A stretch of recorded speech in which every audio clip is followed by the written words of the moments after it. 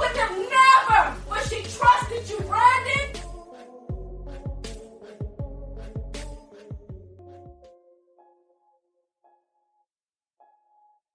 Hamtramck is a small community in Michigan, mostly surrounded by the city of Detroit.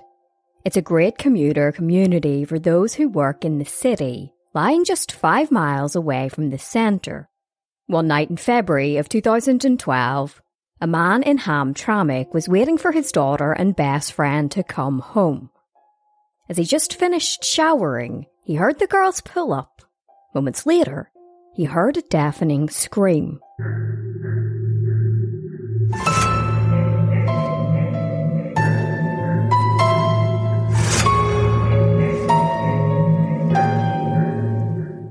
It was a cool night on Andrews Street in the southern section of Hamtramck on the 20th of February 2012.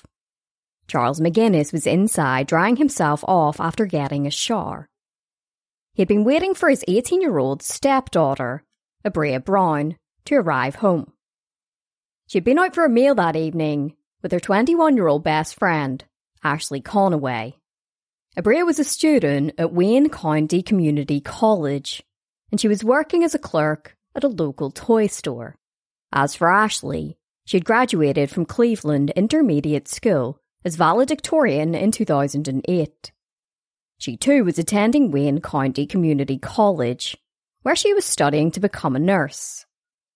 Ashley was super compassionate, and a career helping other people had really appealed to her. To pay her way through college, Ashley was working part-time at Kentucky Fried Chicken in St. Clair Shores. Both Abreeya and Ashley had big ambitions and bright futures ahead of them. They had been the best of friends since childhood, and they both lived together at the home on Andrews Street with Charles. At around 10 p.m, Charles heard Abreeya and Ashley pull up. He then heard screaming. As he quickly made his way to the front door, he heard frantic banging on the door. Charles recollected. I ran straight to the door and snatched it open. Charles flung open the front door to witness Abreeya and Ashley being dragged to the trunk of a silver Chrysler Concorde. There were at least 2 men. One was bundling Abreeya and Ashley into the trunk of the car while the other was standing close by. He was armed with a gun, and when he spotted Charles on the doorstep, he opened fire. Charles responded by grabbing his own gun that was in his bedroom. He bolted to the front door and began firing back before the car sped off with Abreeya and Ashley in the trunk. Charles immediately called police, and they responded to the scene within 2 minutes. Upon approaching the bungalow, they immediately noticed shell casings littered across the ground and bullet holes that riddled the home. Outside the home, they found Abreeya's car. The engine was still running and both doors were wide open. Abreeya's handbag was on the ground with the contents spilling out. Based on the scenario before them, it appeared as though Abreeya and Ashley were intercepted as soon as they arrived back home.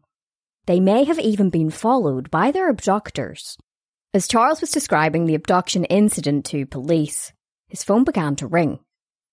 He picked it up to hear Abreeya on the other end of the line.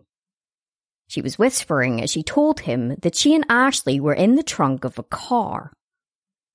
Hamtramck police requested the assistance of the Michigan State Police and the Detroit Police Department as the search for Abreeya and Ashley got underway. As the search was in its infancy, Ashley's sister's phone pinged. She had received a text message. "They got us," the text message ominously read from Ashley. Minutes later, another text message from Ashley came through.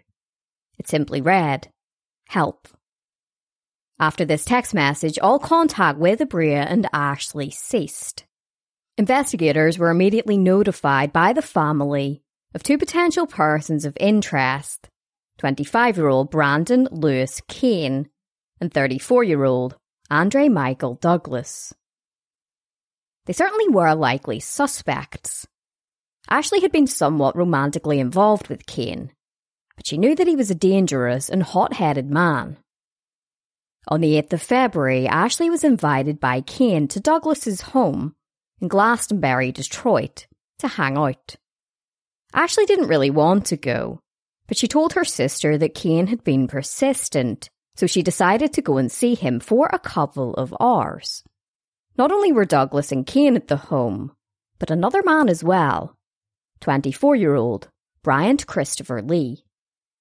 The small group were hanging out drinking in the driveway when Ashley decided she wanted to go home. Kane responded by bursting into violence, telling Ashley that he wanted her to come home with him. Ashley refused, and fearing for her safety, she turned to her best friend. She called up Abreeya and asked if she could come and pick her up.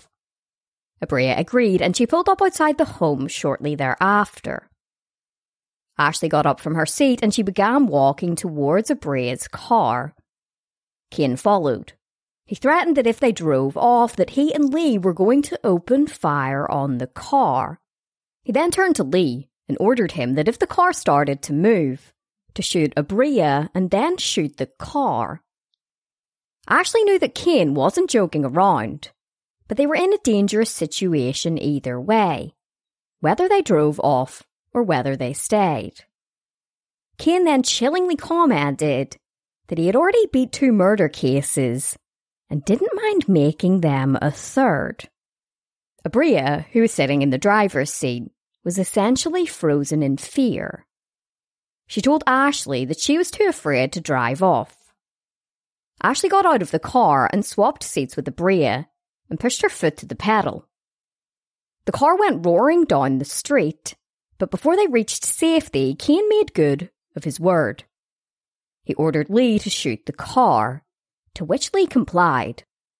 Abreeya and Ashley ducked and dodged the bullets, as Ashley pushed her foot to the pedal as hard as she possibly could. She then felt a searing pain on the side of her head. She had been grazed by one of the bullets. Abreeya and Ashley went directly to police to report the terrifying ordeal. A warrant was issued for Kane. While it had been Lee to fire the shots at Kane's request, Abreeya and Ashley were too busy attempting to flee for their lives that they hadn't actually noticed who was shooting, and they assumed that it was Kane. Investigators contacted Kane's attorney, Wright Blake, to have Kane turn himself in, but Kane flat out refused.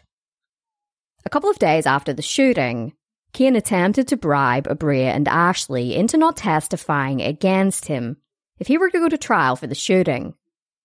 He offered them $5,000, but they were having none of it.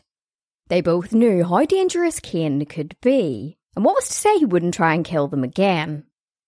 Ashley was having none of it, and she responded to Kane, "No, you tried to kill me." Ashley had recorded the phone conversation, during which she says to Kane, "I'm scared. I don't know what the fuck y'all are going to do. That's a day I'll never forget. I wish I could have recorded it." This wasn't the first time that Kane or Douglas had found themselves in trouble with law enforcement. Both men had criminal records. In 2006, Kane received a 1 to 7 year prison sentence for receiving stolen property.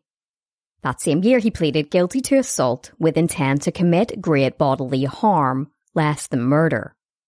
3 years later, he received a 1 to 7 year prison sentence for fleeing and eluding police in Oakland County. As for Douglas, in 2008, he was charged with possession of a firearm while under the influence and operating a vehicle while under the influence. With 2 persons of interest already identified by the family, the search for Abreeya and Ashley, as well as the search for the 2 persons of interest, was ramped up. A bit later that night, as the search was in motion, a man near Lasher and Fenkill on the east side of Detroit was lying in bed when he heard the distinct sound of gunshots. He called up police and they responded to the area, where they found a car that was in flames near an abandoned garage, near where the gunshots were heard. As they waited for the fire department to arrive, they couldn't help but notice that the burning car matched the description of the car that was used in the abduction. Once the fire was extinguished, officers searched the car, half expecting but not hoping to find the bodies of Abreeya and Ashley. However, the car was empty. As they searched further, hoping to find some clue that could point them in the right direction, they noticed that there were bullet holes inside the car. The car was towed away for further inspection.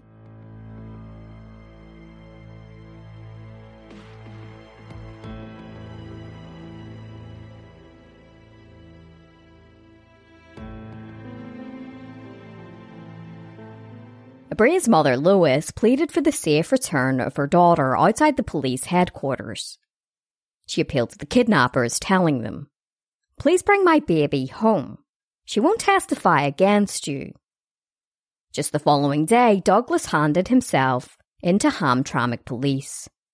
He was taken into custody by Detroit police and interrogated in relation to the disappearance. While Douglas had been named as a person of interest, he was simply that. He was not suspected of being one of the men involved in the abduction, but he had been there when the earlier shooting took place.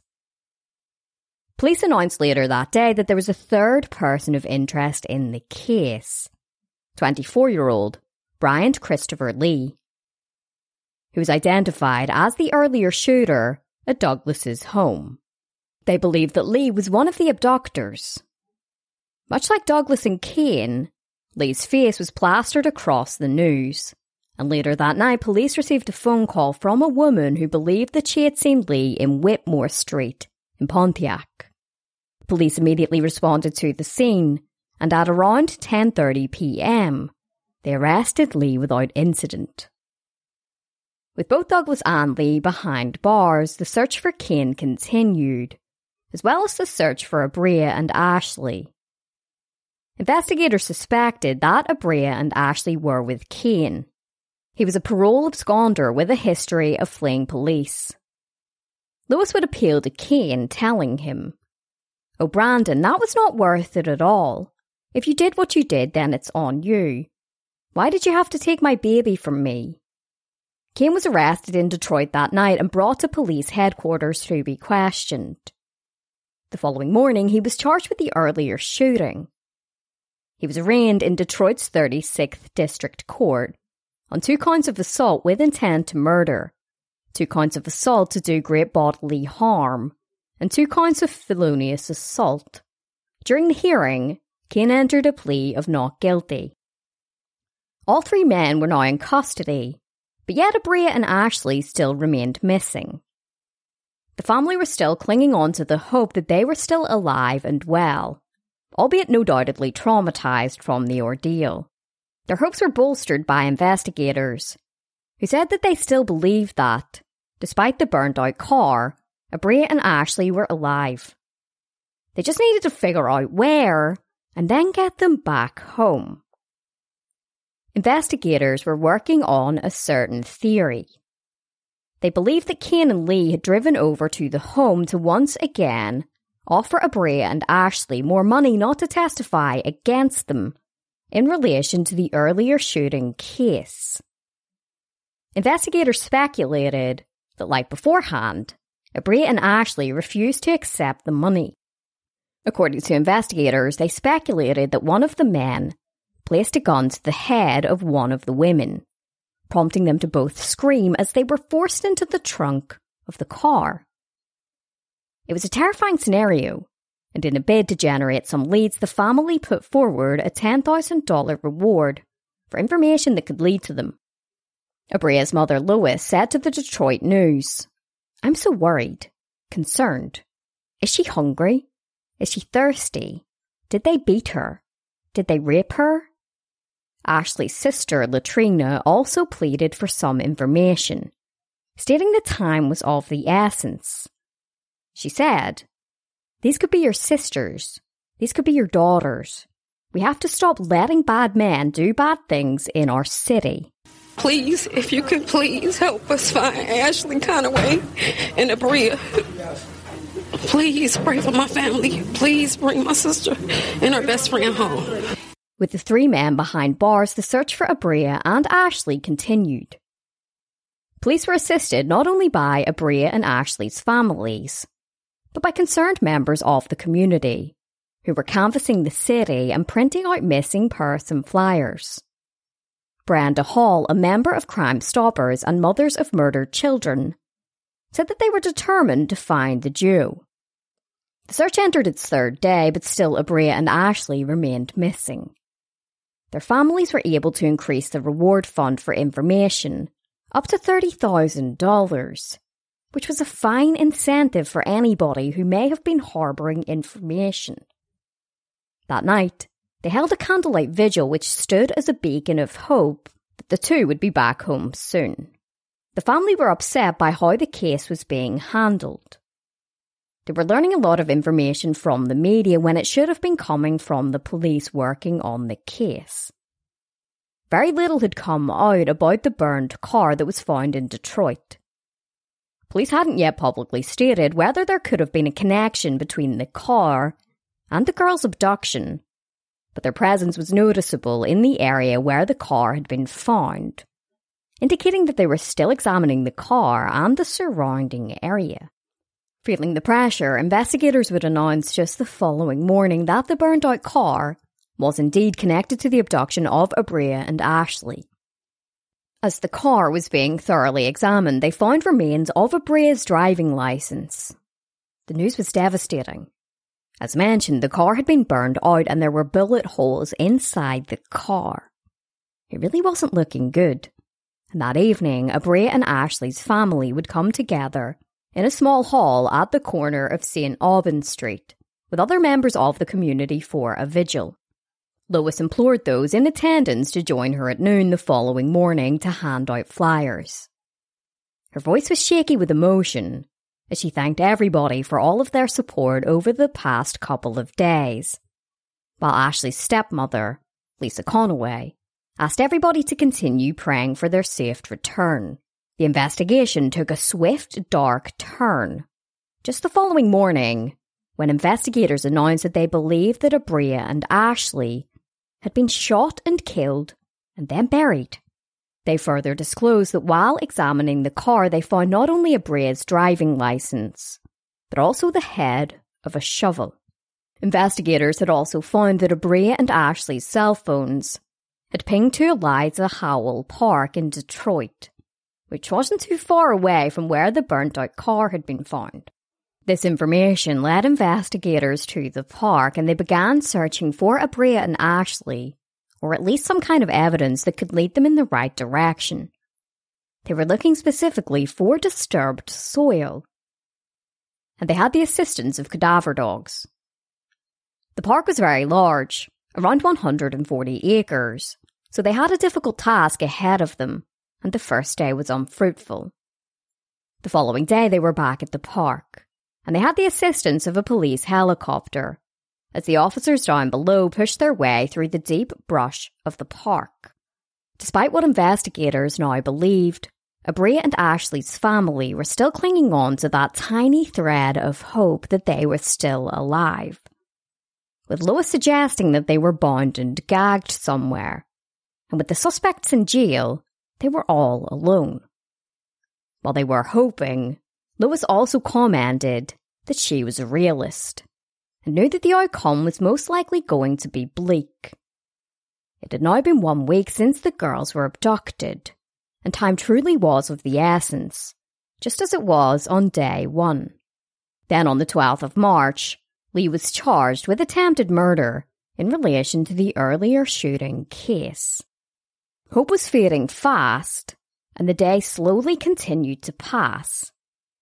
Abreeya and Ashley's family struggled with the uncertainty, the not knowing where they were, or whether they were even alive.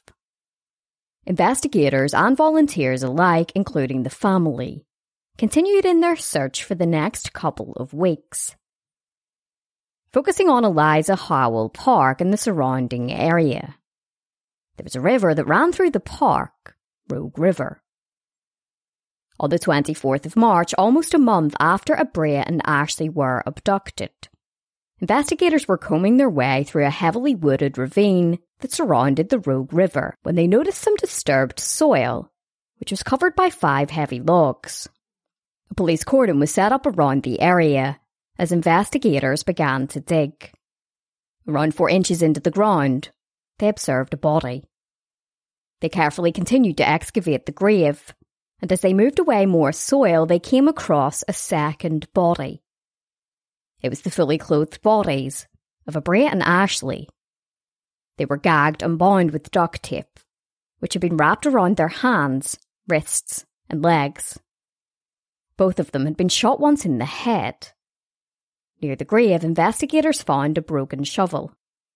Based on the appearance and clothing of the 2 women in the grave, it was evident that it was Abreeya and Ashley, but their fathers needed to come down to the medical examiner's office to positively identify them. The discovery was crushing to Abreeya and Ashley's families. They had all but given up hope that they would be found alive, but still, they clung to that tiny glimmer of hope. Shortly after they were identified, the families of Abreeya and Ashley were in court for a preliminary hearing for Lee. Outside of court, Ashley's sister, Latrina, said, "2 beautiful women who will never have the opportunity to grow, to have families, to experience life. It's a travesty. It's a shame." Abreeya's mother, Lois, also made a comment. "She's in the kingdom of heaven. I'm very glad we have the suspects in custody. Now we don't have to chase them down. Now, I am in mourning." Just like Abreeya and Ashley had done everything together in life, it was decided by the families that they would have a joint funeral.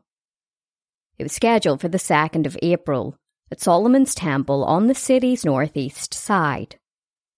Thousands of people turned up to the funeral, with many spilling out into the street. A slideshow depicting the lives of Abreeya and Ashley was displayed near the altar as people took turns to reminisce about the lives of the 2 of them and call for an end to domestic violence. Raphael Johnson, founder of the community activist group, the Detroit 300, warned women that if they were in an abusive relationship, they must kick them to the curb. During the service, people also implored the mourners to take responsibility in blighted neighbourhoods. There had been a spike in violence in Detroit, and many commented on this, saying that something needed to be done to prevent further violence. Following the emotional service, Abreeya and Ashley were buried in matching coffins next to one another in adjacent graves at Woodlawn Cemetery in Detroit. Nobody had yet been charged with the murders, and the investigation was still ongoing. Just the day after Abreeya and Ashley were laid to rest, investigators announced that there was another person of interest in the murder case. They had discovered that on the day of the abduction, a man had entered a local Kmart and purchased 2 shovels. While this could have been completely innocent, they wanted to identify this man. As investigators were trying to identify this new person of interest, Kane and Lee were ordered to stand trial on the earlier Detroit shooting. Just the next day, prosecutor Kim Worthy announced that her office was charging 5 men with the torture and murder of Abreeya and Ashley. This investigation took on full speed ahead and consistently worked on by these organizations. And in the last 36 hours or so, it's been literally around the clock. These 5 men were Brandon Kane, 24-year-old Miguel Rodriguez, 24-year-old Reginald Brown, 19-year-old Jeremy Brown, who were cousins and unrelated to Abreeya, and Brian Lee.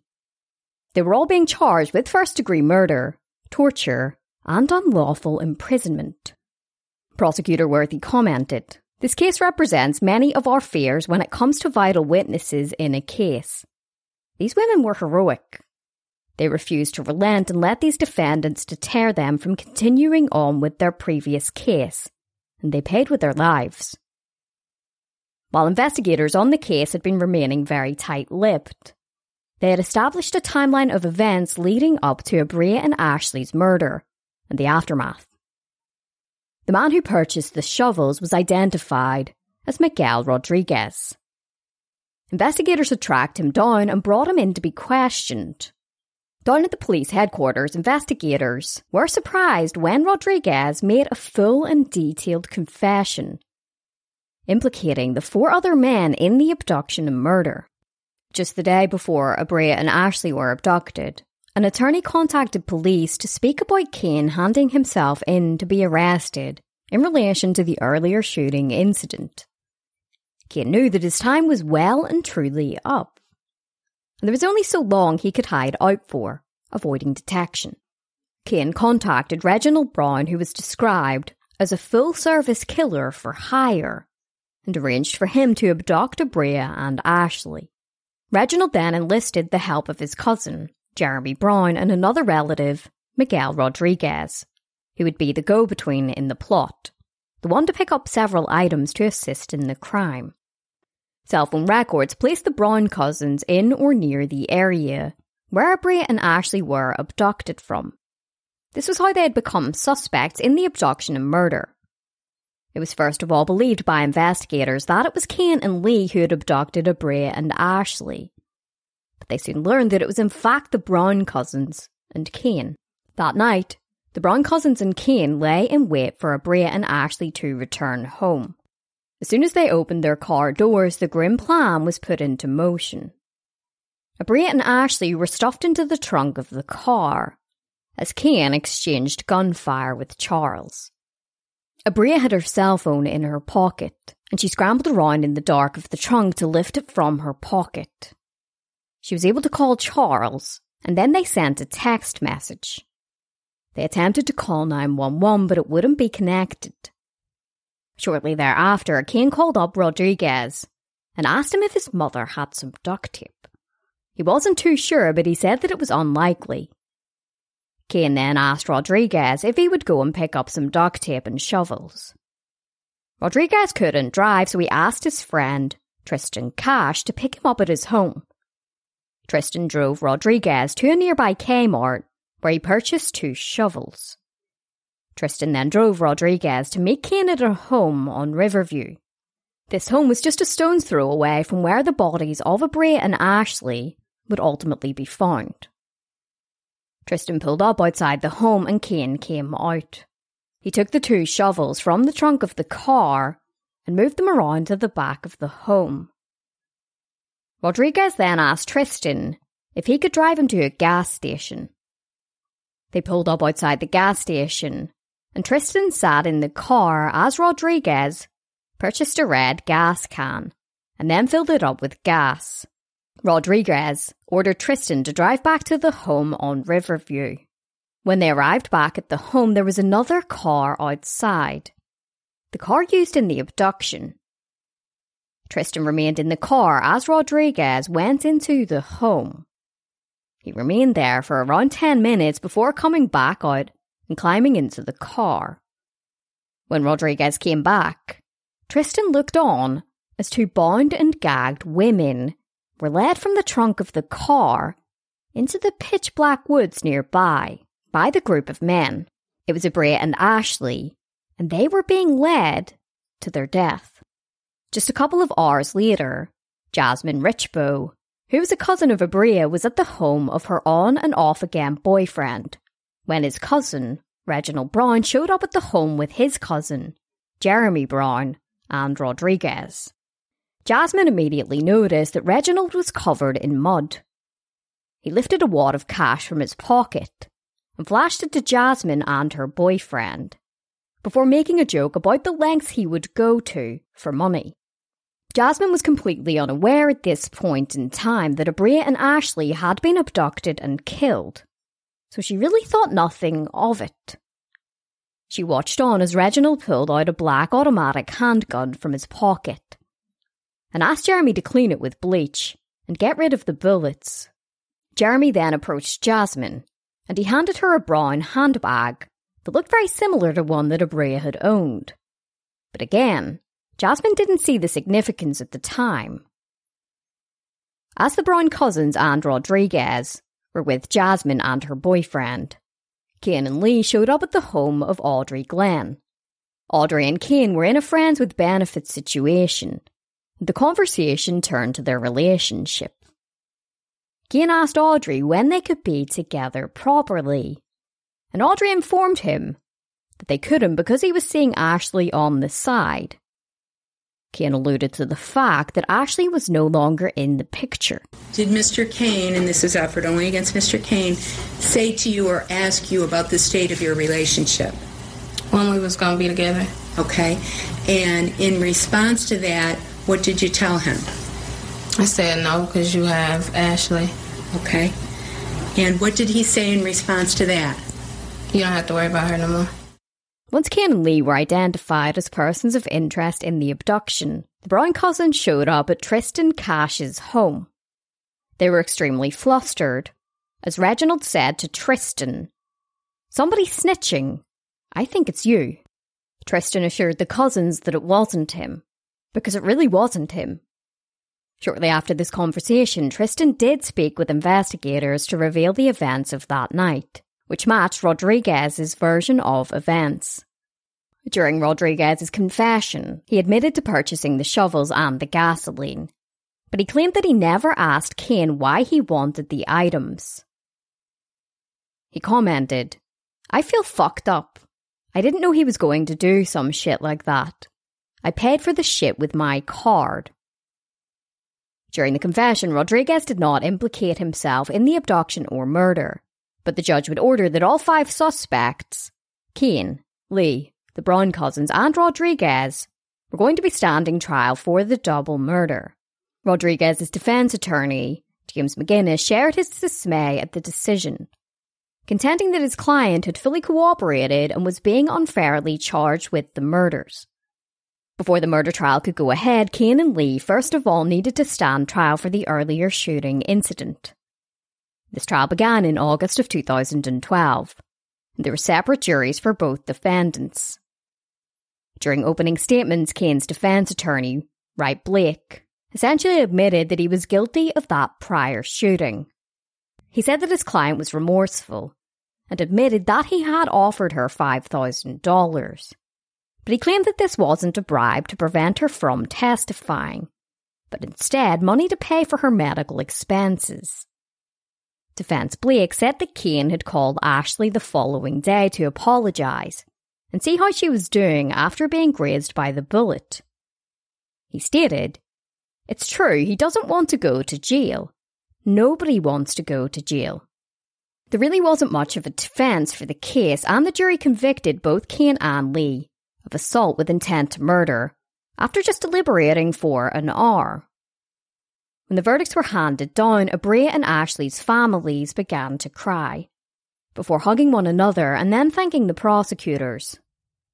With this trial complete, it was now time for the murder trial. Before then, however, Rodriguez was offered a plea deal. He accepted it and he pleaded guilty to second-degree murder. As part of the plea agreement, he needed to testify against the other defendants in their upcoming trial.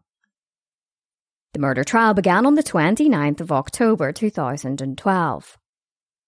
During opening statements, Assistant Prosecutor Molly Kettler described Cian as the ringleader behind the brutal murders, stating, "It is impossible to find the words of the horror, the terror, the mental torture they suffered as they were driven around knowing they were going somewhere to be murdered." According to Prosecutor Kettler, the Brown cousins and Rodriguez got involved in the murders simply for money. They wanted money, and Cian had offered them money. As for Lee, the prosecution contended that he played an active role in the planning.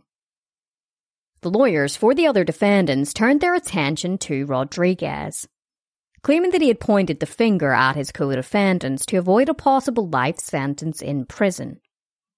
Prosecutors had gathered a handful of evidence, including the earlier shooting, cell phone data, and Rodriguez's confession. The defense team for the respective defendants tried to cast doubt simply by claiming that their clients were not guilty. During closing arguments, Jeremy Brown's defense attorney, Nija Georges Mihana, spoke as though he were Abreeya. He said, "There is no justice to convict the wrong person in this case. That will not bring us back." Prosecutor Kettler admonished him for doing so, stating, "He does not speak for Abreeya Brown. He does not speak for justice. Shame on him for standing here and saying Abreeya Brown's name." She described the terrifying scenario Abreeya and Ashley were faced with before they were killed, telling the jury, "They couldn't cry for help. They could not escape. They could not avoid seeing. Their eyes were uncovered." The two juries would ultimately find all four defendants guilty of first-degree murder. While it had been expected that Rodriguez would testify, in the end he didn't. Prosecutors never disclosed why, but questions were raised in regard to his plea agreement and whether it would still apply. During a brief court hearing, it was decided that the plea agreement would be upheld. Rodriguez was to be sentenced first. He shuffled into court and stood before Judge Vonda Evans, who did not hold back when addressing him. She referred to him as a coward and a loser and said he could wash his body, but he could never wash his soul of the blood that's on it. She stated, "Let me tell you something about yourself. You're a chameleon who will do anything to fit into a situation. When you realise the police were on you, you throw everybody under the bus while trying to protect yourself. You've tried to minimise your involvement, but you were a willing participant, and shame on you." Before the sentence was handed down, Abreeya's mother, Lois, provided a victim impact statement, during which she said she could never forgive Rodriguez for his involvement. He stared at Lois expressionless, as she said, "I'm so heartbroken. I can't even describe it in words. I'm devastated. I want a life for a life." Judge Evans then addressed Lois, telling her, "Sometimes people get caught up in how someone died, instead of celebrating how they lived. These two women tried to heal each other, and became symbols of triumph, not tragedy. Miss Brown, you said you can't forgive the defendant, but forgiveness isn't something you do for others. It's for yourself. I am challenging you to go forward. These young girls symbolise the womanhood of our community. Now you have to decide, do I die in my past or live in my future? If you make the decision to die in the past, then you're not honouring the memory of these two women. Stop grieving and start living." Miguel Rodriguez was sentenced to 20 to 35 years in prison. As he was being led from the courtroom, he asked if he could talk to his family. The judge replied, "Oh no, get him out of here. Get him out of here." Outside of court, Rodriguez's mother approached Lois, and she apologised for her son's actions. She then gave her a massive hug. The sentencing phase of the other defendants came the following month. Once again, there were victim impact statements. Latrina, Ashley's sister, addressed Kane. "You, sir, are a prime example of nurture versus nature. Nurturally, you somewhere through your 20-block radius, through your Brightmoor navigation, got real twisted. I can hear intelligence all through you. I can feel the understanding of God from you. But in terms of master, what you created, what you founded, what you established, sir, you could have went a whole nother route. We could be standing here applauding Mr. Brandon Kane, but today we stand here with afflictions from Mr. Brandon Kane. Mr. Brandon Kane could have placed his hands in so many perfected areas. Mr. Brandon Kane could have been somebody.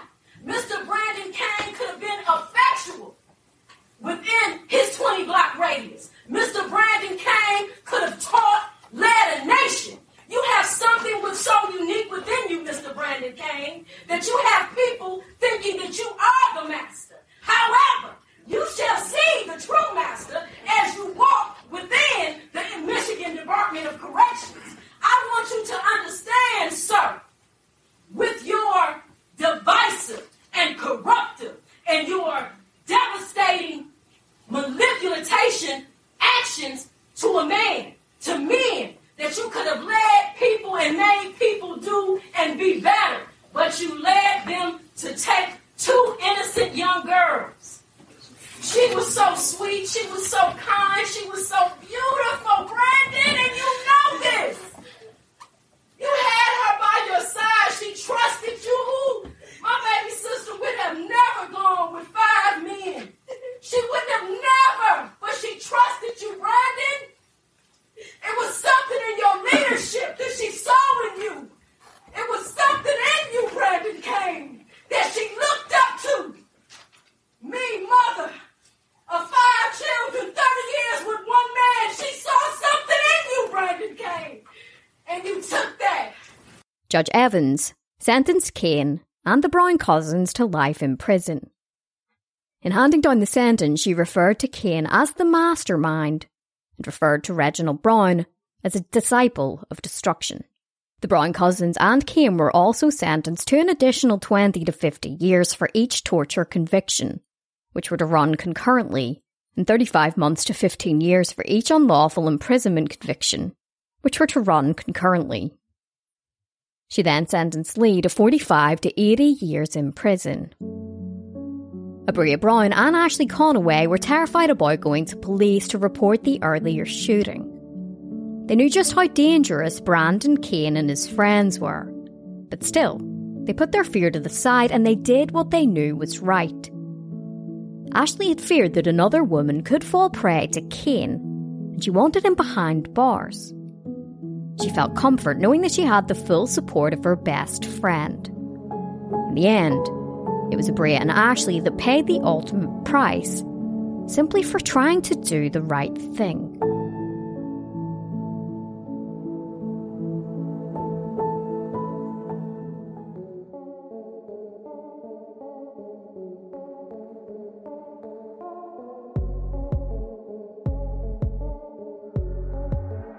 Well, besties, that is it for this episode of Morbidology. As always, thank you so much for listening. I'd also like to say a big massive thank you to my lovely new Patreon supporters, Jay, Janine and Laurie.